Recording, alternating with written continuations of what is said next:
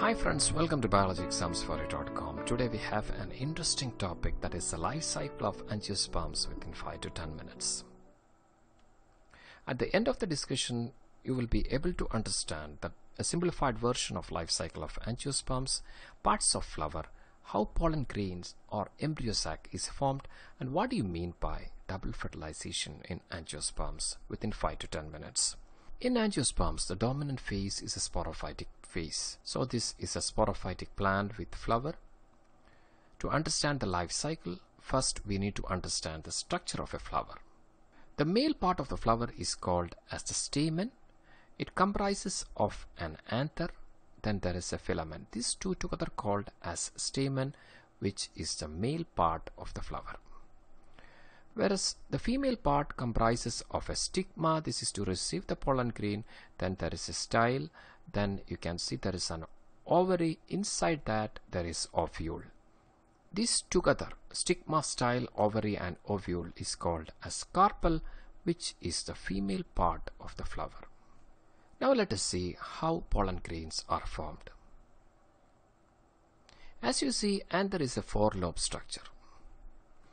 Inside each lobe there are diploid sporogenous tissue. Microsporocyte or microspore mother cell formed from sporogenous tissue undergoes meiosis, forming 4 microspores. At first this remains together, later gets separated. The formation of microspores from microspore mother cell is called as microsporogenesis.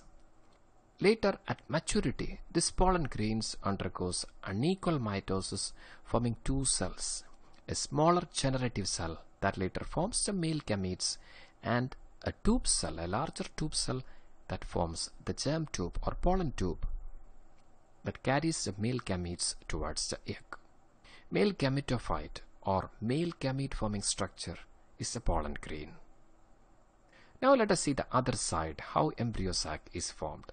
So this is the ovule, and this is the enlarged view of ovule, and ovule has integuments, and this opening is called micropyle, and the opposite region is called as chalacal region. It is actually the region that attaches the ovule to the placenta. Then inside ovule, from the sporogenous tissue, megasporocyte or megaspore mother cell undergoes meiosis, forming 4 megaspores, of which 3 degenerates by apoptosis or programmed cell death. One, often at the chalacal end, survives, and this is the surviving megaspore, and that undergoes 3 mitosis, that is 2, 4, 8, forming an 8-celled embryo sac.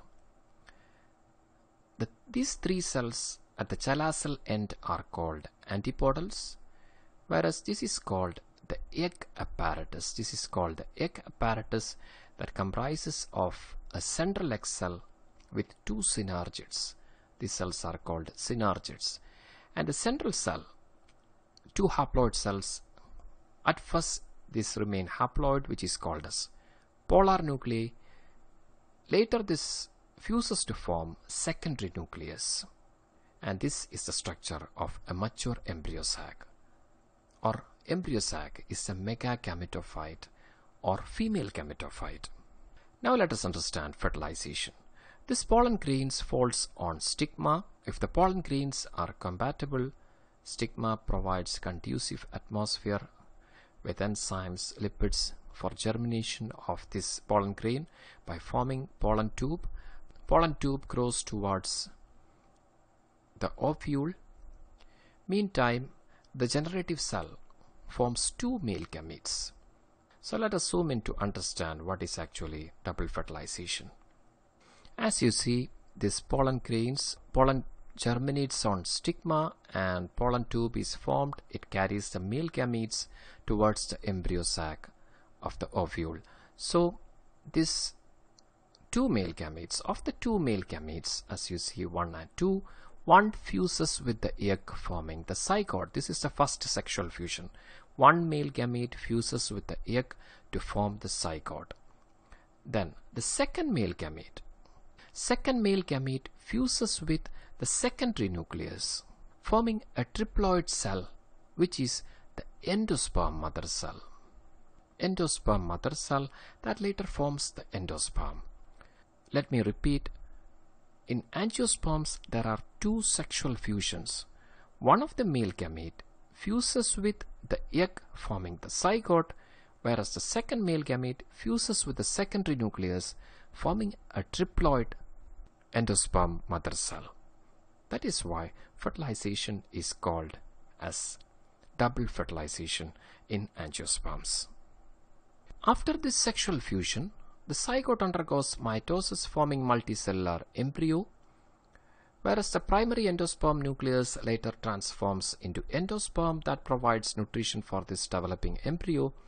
The integuments of the ovule forms the seed coat, whereas the ovary becomes the fruit and the ovary wall becomes the pericarp or fruit wall. This is how the ovule becomes a seed and ovary becomes a fruit. Hope you understand the life cycle of angiosperms. If you find this video useful, please consider subscribing this channel. Thank you so much for your support. You are with biologyexamsforyou.com.